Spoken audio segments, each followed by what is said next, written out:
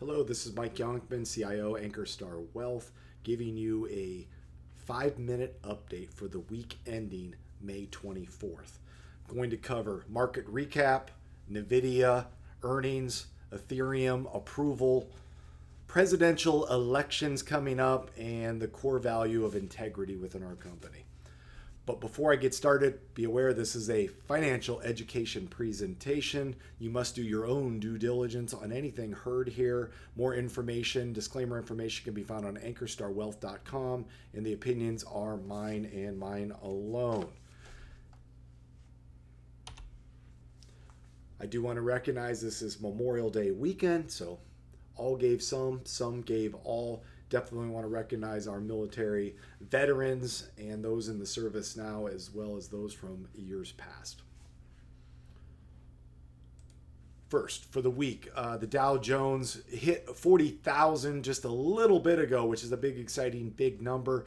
I'm not a big fan of using the Dow 30 because there's only 30 price-weighted stocks in there, and it is driven way down by primarily one component, Boeing, which I'm sure you've heard in the news. So not a fan of the Dow. S&P 500, much more accurate. The 500 biggest companies in the United States by market cap. You can see that for the week it was up, hitting all-time highs on Thursday, and then took a big drop on the afternoon, Thursday afternoon, and then Friday recovered quite a bit, not quite to the all-time highs. That big drop was a sell-off across all sectors, despite NVIDIA's earnings, which we're going to cover momentarily. The NASDAQ, if we look at the NASDAQ overall for the year, up significantly, hitting all-time highs. But on a weekly basis, you see the big drop as well, but it has reattained its highs. What made all this movement? The big drop was caused more by concerns from the Fed on inflation not coming down as much as expected. The good news was NVIDIA blew out earnings. This is their CEO, Jensen Huang, founded the company in 1993. Earnings for NVIDIA, profits up 628% year over year. NVIDIA really took off in November of 2022 with ChatGPT getting released and the new focus, and there's always been a focus on AI, but certainly the application of AI and the need for these types of chips. Other news this week, Ethereum approved by the SEC. Bitcoin had been approved back in January. Ethereum was approved this week. Want to show you the difference between Bitcoin and Ethereum. Bitcoin is more of a store of value that should be a hedge against inflation. There's no guarantee, but there's no more Bitcoins that are produced. There are some that are mined and released, but overall the number of Bitcoins is a fixed amount. Whereas other cryptocurrencies, they can produce more, therefore they could theoretically print more dollars. Not as good a store of value. Ethereum is used for complex transactions, so it's more in use than actually Bitcoin. We'll include below a link to Steve's pros and cons of Bitcoin that was released a few months ago if you're interested in learning more about Bitcoin. Next item. Presidential election year, you may or may not realize that. It seems like I have not heard as much about that this year, but what does the stock market do in election year? Not trying to compare Republicans versus Democrats, but overall in election years, stock market up 11.58%. That's a pretty good return. Our market's up about that now, so we're off to a great start. You can see past returns.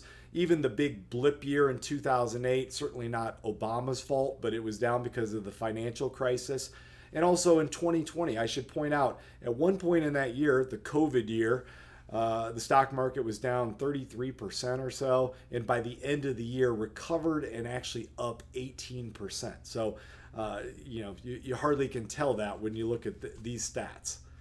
Last item I'm going to cover today, core values, Ankerstar Wealth, integrity. We are fiduciary responsible. Therefore, we act in your best interest. Question comes up, hey, does Ankerstar Wealth hold my money or hold my stocks or whatever? Absolutely not.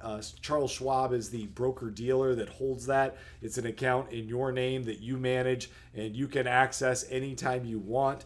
We just have discretionary trading to do your investments. Another question is, hey, do you guys sell products? What do you, how do you do your fees? We do not sell insurance products or things that are trying to add to our fees in any way. Otherwise, we would not be fiduciaries. So anyways, just thought I'd hit on that. And with that, I will close. One thing I do want to say is that each week we produce a morning show. This past week on Monday, we hit money, angst, and financial therapy. And the links should be below. On Tuesday, we hit Bitcoin and Ethereum, as well as the COVID stocks. If you remember, Zoom, Peloton, Moderna, hit some of those. No, we're not investing in those, but I just hit on what happened to them afterwards. Wednesday, mortgage rates. Target released their earnings. Thursday was huge because we were waiting on pins and needles to hear how NVIDIA did, which you heard they blew it out of the water. Steve talked about stagflation versus a vibe session. So those might be new words to you. They were to me. And then Friday, Ticketmaster. You love when you buy a ticket and you pay all those extra fees. Well, you don't love it, and the government doesn't love it either. So the Department of Justice is suing Live Nation to break up a monopoly. We'll see where that goes. And then Steve hits on some alternative investments. With that, I will close, and remember our fallen heroes. They are the reason that we are free. Thank you. Bye.